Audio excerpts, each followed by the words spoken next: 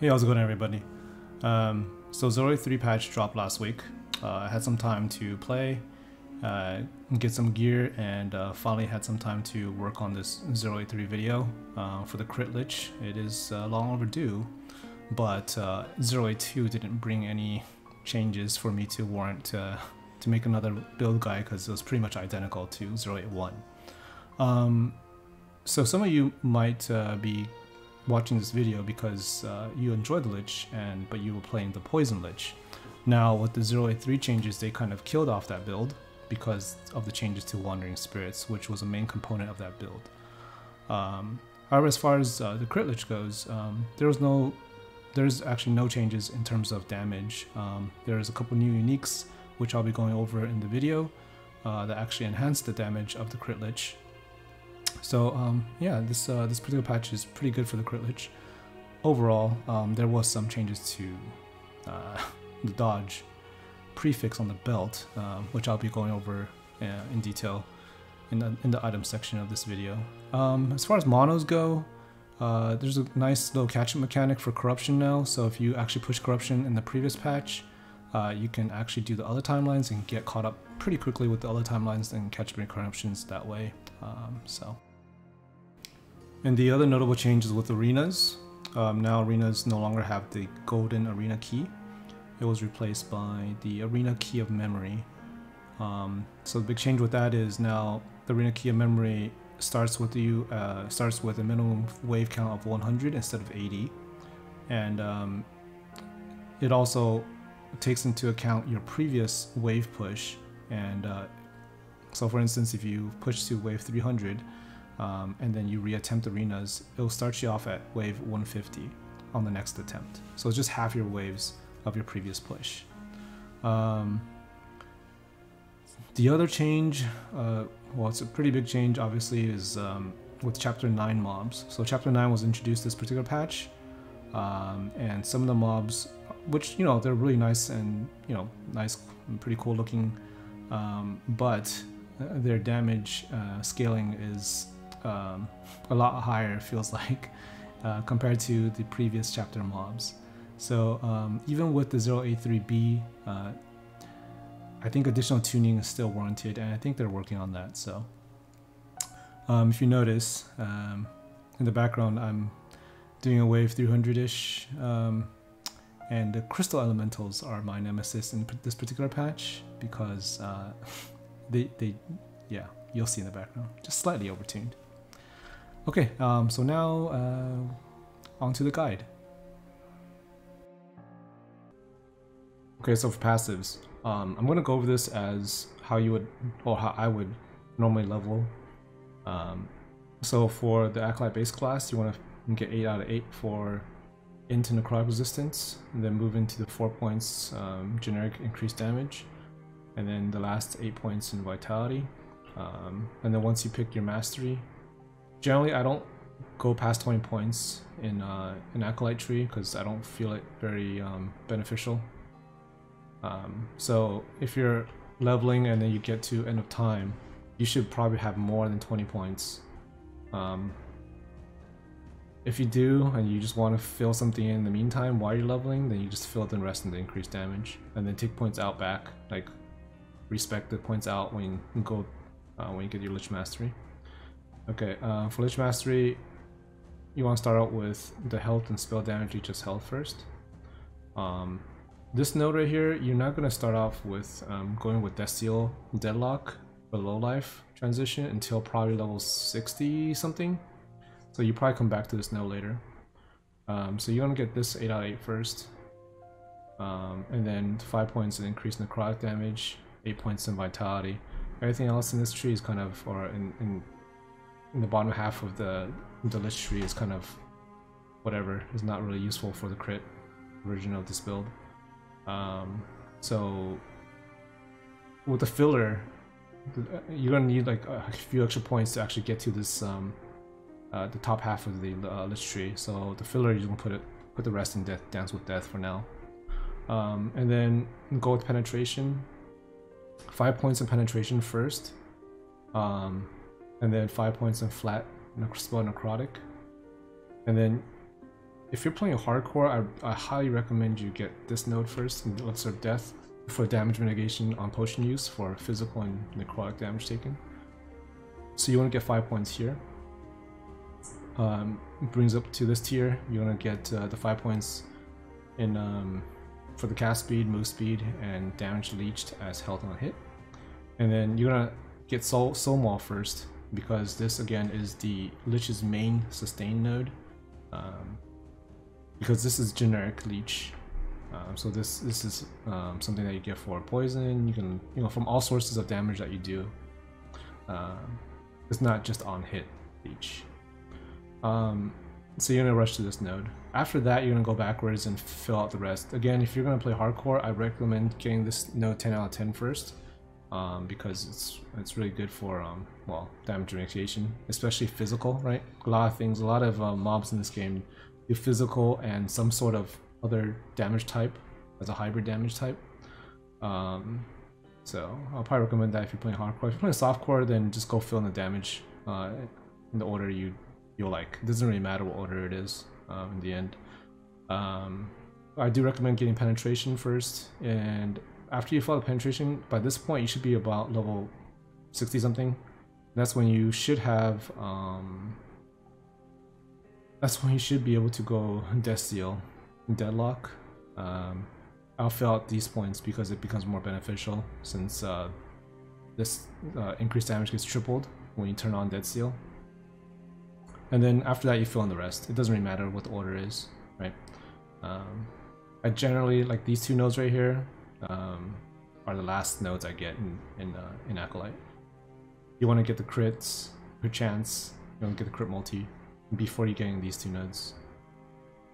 Okay, so that's it for the passives. Okay, for Rip Blood, we're changing Rip Blood a little bit in this patch because of the new weapon that we're using, the Mariana's Lost Soul, or Marina's Lost Soul. The reason for that is because this, with this wand, you're going to be able to get additional dam stacks on yourself. And dam stack is going to increase our death wave damage by 10% per stack. So you're going to want to be able to cast Rip Blood as fast as possible.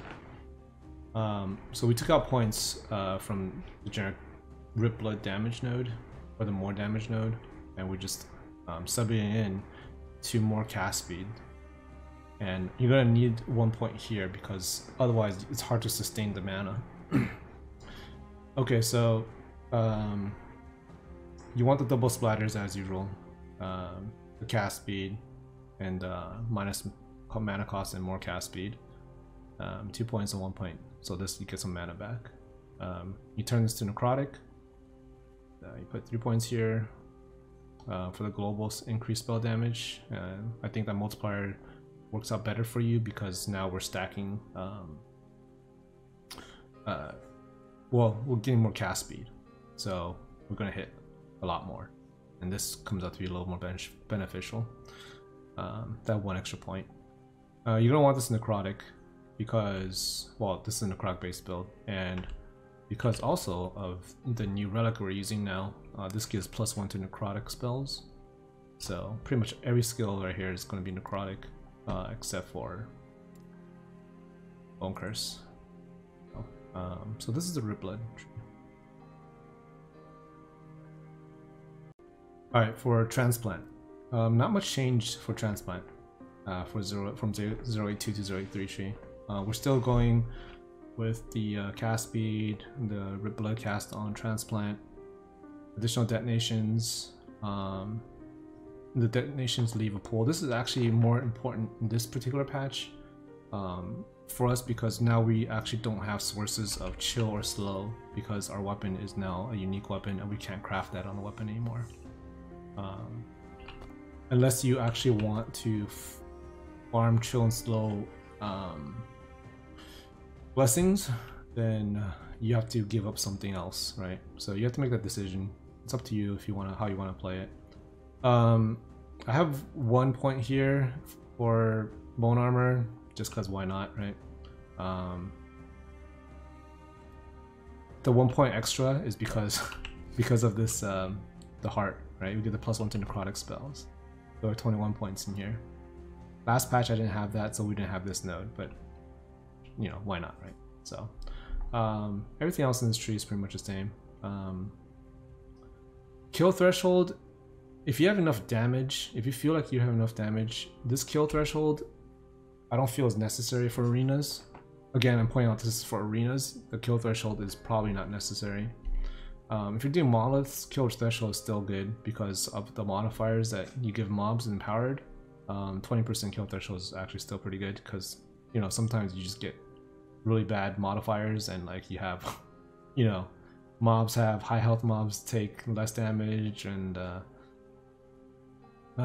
crit avoidance, even though they nerfed it a little bit, is still 35% crit avoidance and, you know, high health and all that stuff. So like the kill threshold is actually still pretty good for monoliths, right? Arenas, you don't have to worry about modifiers as much. So it's up to you again if you want to. It depends what you like to play more. If you do monoliths more or you do arenas more. But generally, you just keep it here for the 4, because if you don't put 4 points here, you just put more points in bone armor. So it's kind of up to you how you want to play it. That's it for transplant. Okay, for Reaper. So there's with 083, there's a change to transplant and reap, where they share cooldowns unless you take this node here, then Holy Dominion. So now when you take that node, it increases your reap cooldown by 200%. But even with this 3 out of 3 reap cooldown recovery, it brings down reap to 4.5. That's including a 10% cooldown recovery on the helm. That's a tier 3. Even if you get a tier 5, this probably will be maybe 4.4 at best.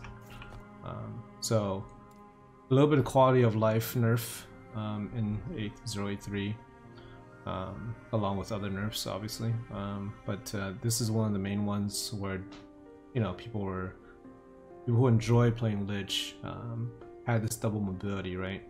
Like it made this class feel a lot more fluid when you're doing monos or just overall gameplay, right? But now since they felt this class being a little bit like, you know, the mobility is a little more than the other classes where we have 2 movement skills that doesn't share cooldown, they wanted to bring it more in line with other classes. So I guess that from that perspective, it's fair, right? Okay, so the tree itself, what we're doing is we're still going here for the necrotic damage into the crit multi, 50% crit multi. The main change is that these 3 points, we got to get these 3 points here to get this. There's some variations. Some people don't take this node and only take the reap and leave it as share cooldown, but I don't like that. And if you play only monoliths, then you don't need to take this node. If you're actually playing to actually try to push ladders and arenas, you would definitely want this node, because there's a lot of situations where when you transplant, especially this playstyle, or the playstyle I like to run it, is you dive into mobs with transplant, right? That's when you're doing your burst damage. And then you still have situations where you have to, when you transplant in, you want to be able to reap back out. So if it shares cooldown, well, you can't reap back out instantly. So now, like, you have to actually change your thinking or your playstyle a little bit, because you have to decide whether or not you actually need to reap out of a transplant. Because the moment you reap, your reap is on the 4.57 cooldown now, right? So you can't do it like before, where pretty much every time you transplant, you had reap up at your disposal. So now you have to actually make more decisions on your playstyle and your situation. So that's the main difference. Everything else is pretty much the same. Basically, I took out 2 points from here, and then I filled it here. Everything else in this tree is the same from 082, so nothing else really changed. That's it for Reap. Okay, Bone Curse. Bone Curse, 0 changes from 082 to 083. just to go over it real quick, same thing. We still want the going 2 points here, 3 points for the kill threshold. This kill threshold doesn't really matter. We want it because we want the explosion chance. This is actually still pretty good damage against packs. You'll see it proccing fairly frequently. 3 points here in the duration, and then we want the 100% shred chance on Bone Curse, which is really good. Again, since it hits so often, right? We hit so often, this procs very often, and armor shred is still scales really well, even though it's not physical.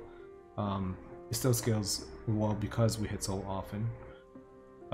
You want the Mark of Death and Oppressive Gaze. Again, for those that haven't seen videos from 082, you like when you see this, you're like, oh, this is only a single target. Well, it's a single target on your first cast of Bone Curse, but then generally you're not going to just cast that and not do anything else, right? So when you cast that, you have 3 seconds to do other skills like transplant, or even just hitting rip blood and splatters, or whatever, like, because everything, all our damage is pretty AE, right? So the moment that you use Bone Curse and then you transplant, all the mobs that you hit with transplant is going to get affected by the Bone Curse because of cursed limbs. So you want this because it's nice. It's a nice quality of life because it's unlimited duration, right? So you don't have to worry about applying Bone Curse again after that. And all of them is going to get hit with Mark of Death, or Mark for Death. So yep, that's it for Bone Curse. Alright, last but definitely not least, Death Seal. So in my opinion, Death Seal is a necessity for all Lich builds, at least in the final form of the Lich build.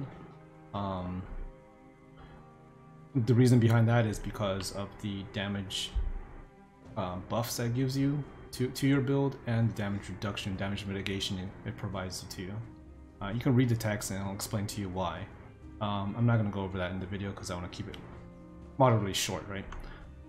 As far as changes goes from 082 to 083, there's no changes for this particular build. There was a change for Hungering Souls frequency, which doesn't affect us, at least not this particular build. If you're new and you haven't had a chance to watch a previous video for the 081 that I made, I actually went to a little more detail on Death Seal, and so you know, if you have a chance, just take a look at that if you don't understand why I like this skill so much. For leveling purposes, you don't have to go Deadlock first if you're not comfortable. You can go the route of getting haste first, just so you can run through things faster, and then work towards your way to Deadlock later. But typically, I get, when I'm leveling, I get 5 out of 5 here. Get the Mortal Pulse, and then I work towards 2 points in duration, 1 point. This doesn't really do anything for you. Soul Stability, and then I get the haste. And then from there on, it's your call. You can either put points in Doom Call or increase your damage on Death Waves or Dam Stack. But I think typically you're going to want this. And then when you're ready and you feel like you're ready, you take that Deadlock, and then hash out the final points in the frequency and then the duration.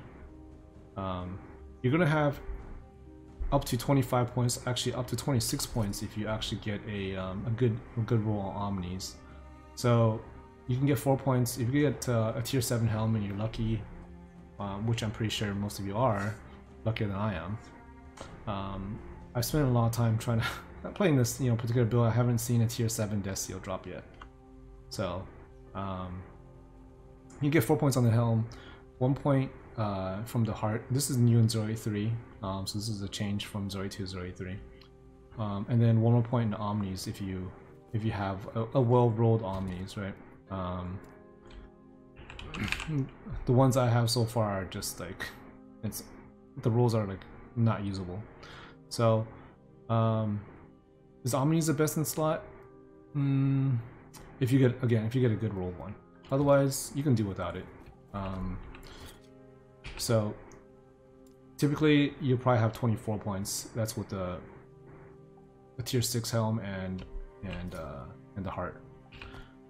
And if you for some reason have a tier 7 and you have 4 points on the helm, or you have really well rolled omnis, then I will probably put the last point in frequency. And if you have 26 points for whatever reason, that's up to you what you want to put in. Maybe the area. So yeah, and that covers it. Whoops, that covers it for Decio. Okay, so next is gearing. I'm gonna rant a little bit here, but there's some changes to 082 from 082 to 083 because they took out the shrouding affix, which is a dodge on potion use. Why they did that? You could read the patch notes and see if you. I mean, I guess there's enough people that don't like having a benefit of getting dodge on potion use. They feel like that's like a best in slot prefix for the belt, so they don't want people to feel like they need to have to use a potion every 4 seconds to have dodge up. I mean, I don't know anybody that actually does that. It was really good for our synergies because we benefit from dodge and potion use from the physical and necrotic, less damage taken from physical and necrotic. And in the previous version of this, 082, I was running Grimoire, which you take additional, well not additional, but less damage from void, necrotic, and poison damage as well. And you get a flat 37 or up to 40 necrotic spell damage on potion use. So it was really good synergies with that, right? And you use that when you're typically in the playstyle, you potion first and then you dive in, right? Because you can have a 4-second window where you're like, you know, really tanky and you're doing a lot of damage, right? Yeah, typically like you potion, you just jump in like that, right? Against packs or against a big mob, or you know, something that'll hit you really hard, or you anticipate something that's going to hit you really hard, so you pre-pot, you get the buff and then you go in, right? But in this particular patch, they decided to remove that. Instead, they replaced that with cleanse. Now, cleanse is useless for our build because, well, we need dam stacks for damage. So if you already have a belt that had shrouding, it became cleanse. So that belt that you're wearing essentially is just useless now. Because again, if you cleanse damned off, you're just removing your damage, right? So yeah, I wasn't very happy about that change, but it is what it is, right? So you gotta deal with it. So with that, dodge became a dead stat because it's almost impossible for you to get even remotely close to 50% dodge without sacrificing every single HP affix on your gear. So it is definitely not a good trade-off. So in that sense, there's no reason for you to gear dodge anymore. So if you had a somewhat similar setup as me in 082, where you can get roughly 50% dodge chance on potion use, well, now you just put everything as health. So health, again, health, and well, in my case, I had to get physical resistance because I had to reduce some of my gear to deal with the the resistance Tetris that you have to go through with re-gearing, right? My gear is by no means optimal at all. I have a gear planner for what I would like to have down below, but currently that's the main change for 083. But some positives, right? It's not all bad. This particular wand is it's a profane wand, which is a high tier or high base, and it gives up to 25 flat, and it gives up to 160% increased spell damage and up to 20% cast speed, which is really nice for this particular build. Downside of that is you lose 10% health. which is okay because now we're stacking health and we don't have any dodge, right? So optimal, like you probably, if you actually have good rolls on your gear for health, you probably have 3,000 or so health, and then 10%, so you're looking at roughly 2,700 health on the final version of this build. Again, this wand increases our death seal damage because you are now damning yourself per stack or per time, every time you cast. So if you look at the bottom right here, we're trying to stack as much dam stack as possible to get more damage out of our death waves. So essentially it doubles your damage, because before you're limited to 15 dam stacks on yourself. With this you can go up to, well, for my build, or for my gear, I can get up to 30. If you have like really best inside min-max gear, you can probably get like 33, maybe 34. The other piece of gear that's changed, that we're replacing, we replaced the grimoire for the Twisted Heart of Ukeiros. I'm not sure how I'm pronounced that, honestly. But what this does is, if you look at the ward, so every time you directly cast a necrotic spell, which is a Rip Blood or transplant, you get ward. You'll convert your health to ward, right? But since we're leeching, our health just bounces right back up, and then we'll also have, you know, a good amount of ward as well. So during the Death Seal downtime, now we actually have a buffer, additional ward buffer, which is not bad. Obviously, you know, if you're familiar with Death Seal, the moment you Death Seal, all this disappears, right? All the ward just disappears. But I mean, who cares, right? It doesn't really matter. But you know, this is it's not really a downside to this item at all. +1 necrotic, spell necrotic, which is really good. Strength. So strength also is a percentage for your armor, right? And I have to wait for this to come back up. But when you're reperform and you Death Seal, because Death Seal also provides armor, depending on missing health, right? So with Deadlock, you're gonna have 66% missing health, and your armor goes up to 45%. At least in my current gear, you can actually do some changes to see how you fit. Like you can go like instead maybe like a percent armor on your suffix to increase that value a little bit during Death Seal, so you get a little more, even more damage mitigation instead of going health. And instead of going health percentage, I guess. But I mean, again, that's your call. So see what you like. But these two are the two items that are new to this particular patch, and I feel like it's pretty strong. And lastly, this heart also provides cast speed, so it synergizes with the wand pretty well, and it's really good for this particular version of this build. As far as the other slots, I changed out Bone Amulet because I want more cast speed. So with that, you're gonna have to figure out, again, you have to do your resistance Tetris and get your physical and necrotic resistance capped some way through idols, or you know, regearing a little bit. Again, I'm not gonna go in detail on how to regear. That's for there's other videos on how to gear. Lizard does gearing videos and things like that. But again, ultimately, you want to try to get your resistances in check. I don't even have maxed. I'm pretty, like, you know, a few percentage off, but it is what it is, right? The main idols, I'm still keeping transplant cooldowns. Oh, speaking of transplant, the idols got nerfed. So the percentage on the big idols went from 18% maxed to 15%. And then the small idols went from, I believe, 12% to 10%. So you're gonna see a nerf to the transplant cooldown.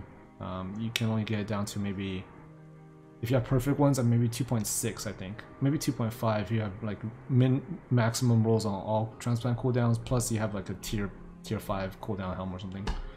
The small ones I use here, it's different than what's on the planner because I need these to max out my necrotic resistances. So these slots here, right, you're gonna use for as you see fit, right? If you need physical resistance, you pop in physical. If you need some void resistance, you pop in void resistance.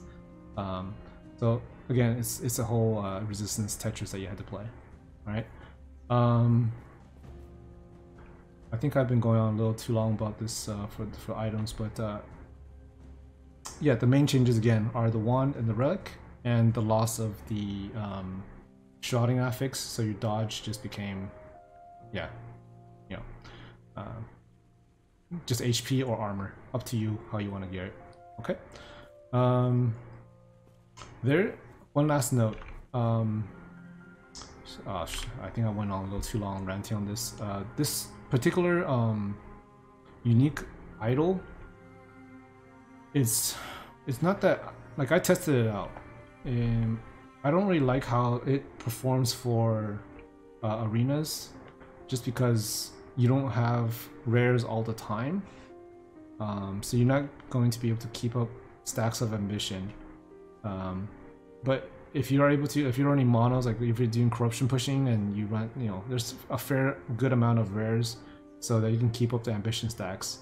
And if you actually have a good amount of ambition stacks, your armor can actually go up to, like, I don't know, quite a bit, right? Like, I want to say maybe like 60% or so, with enough stacks, obviously, right? So,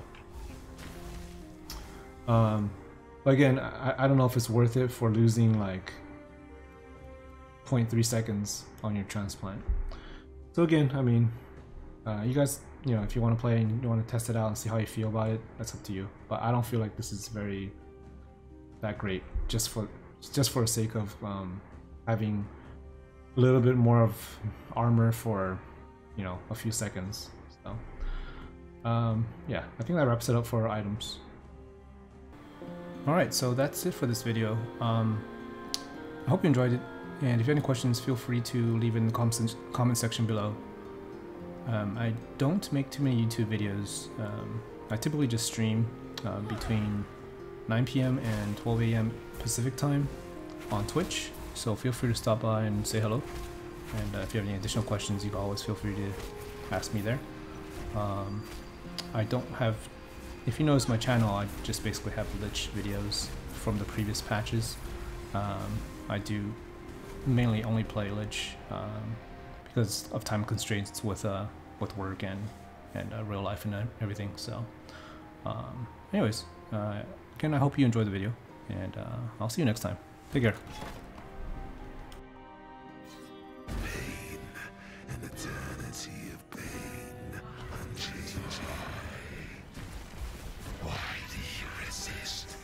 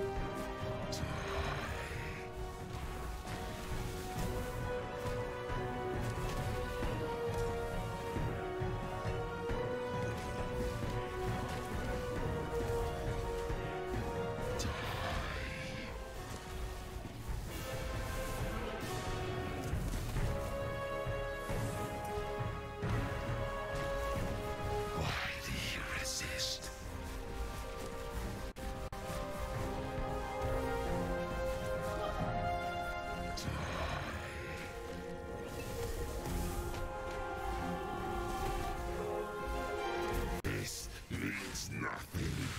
The end will come.